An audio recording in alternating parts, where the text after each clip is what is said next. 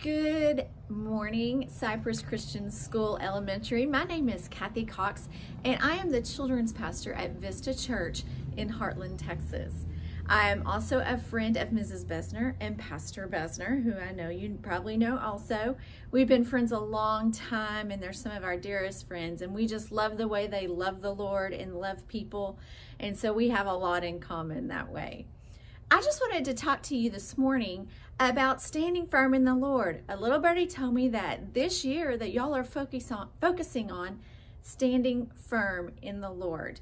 And I was so excited to hear about that because I think this is a time and a season and when we need to really think about everything God has done for us and how we have to hold fast to Him when so many things can seem so uncertain.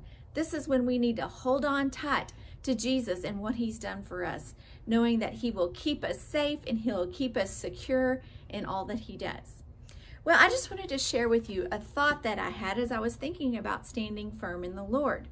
And it comes from the verses that I know you've been studying, and I want to focus on Ephesians 6, verse 17. Let me get my glasses just real fast here.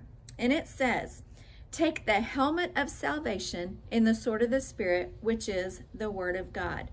The helmet of salvation. You know, I'm not only the children's pastor at Vista Church, I am also a high school counselor, which means I help big kids with the things that are going on in their head. And also, in my house, I have 4 kids. 2 of them are in college and 2 of them are in high school. So I spend a lot of time with teenagers too. And I just know that kids and teenagers have a lot going on in their minds, especially in this day and age when there's so much going on and we can fill our minds with so many things, and they can be good or they can be bad.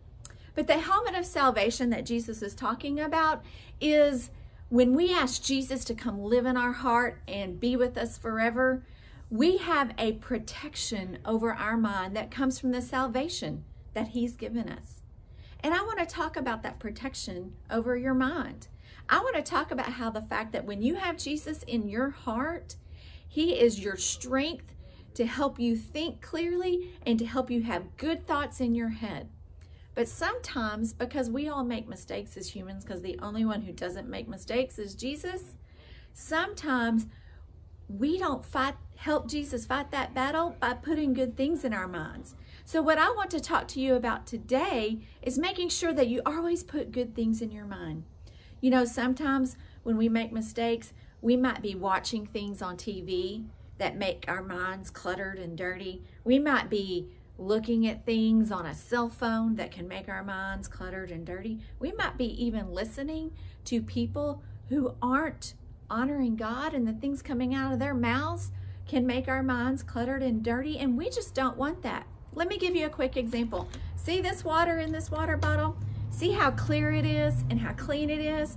I want you to pretend like this water is what's inside your mind. This water is what's protected with the helmet of salvation because you've asked Jesus into your heart, and He's given you the strength to keep your mind clear. But sometimes if we look at things on our cell phones that we shouldn't be looking at, or if we are watching things on TV that our parents don't know about and we shouldn't be watching anything like that, or maybe looking at books we're not supposed to, it could be anything that we put in our brain that isn't honoring God. And although we've got that helmet of salvation, we're putting things in our mind. Let's look and see what it does to our beautiful, clean brain. Unfortunately, look how dirty and how dark and how unhealthy it makes our mind. So boys and girls, what I want to encourage you to do today is to remember that God loves you so much and that Jesus died for you so that you could have salvation, and He wants you to cover your mind with the salvation that He's given you, with the love that He has for you. And He wants to remind you, don't fill your mind up with dirty things and things that don't honor Him, the things that can make our mind cloudy and dirty. Make sure you're constantly filling your mind with the things of God. Friendships that are good and fun and healthy and help you make the right decisions. Listening to your parents, because sometimes they drive us crazy, but God gave us our parents to help us live lives that honor Him. Look at things on your cell phone that honor God. Listen to music that honors God and that doesn't help put things in your mind that make you unhealthy.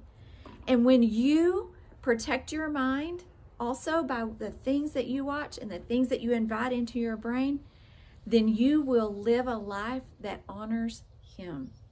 So put on that helmet of salvation every day by refusing to put anything in your mind that is unhealthy or dishonoring to God, and you'll find yourself secure and safe and steadfast in His love. Y'all have a really great day today. I am so honored to get to be with you and get to spend a short amount of time talking to you about the greatness of God. May He bless you.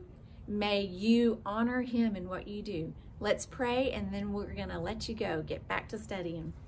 Father God, I thank you so much that your word promises us the helmet of salvation.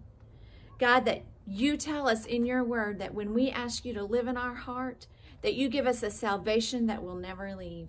And part of that salvation is the ability, God, that you will help us protect our mind. God, may we make the right choices that keep our mind clear, that keep our mind clean, that keep it, God, ready to honor you. God, help us to be kind today and to love all people of all backgrounds in all situations so that they can see who Jesus really is. Thank you, God, for loving us, and thank you, Jesus, for dying for us. And we pray these things in your holy name. Amen. Have a great day, Cypress Christian School Elementary.